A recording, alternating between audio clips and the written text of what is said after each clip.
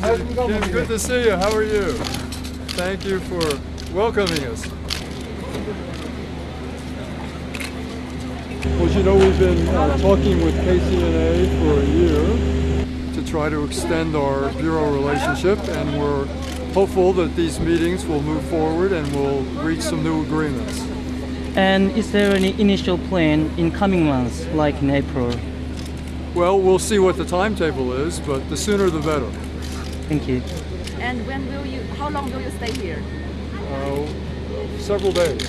Several days. Thank you so much. And another question, why did you decide to open this Pyongyang office? Well, it's very important for us.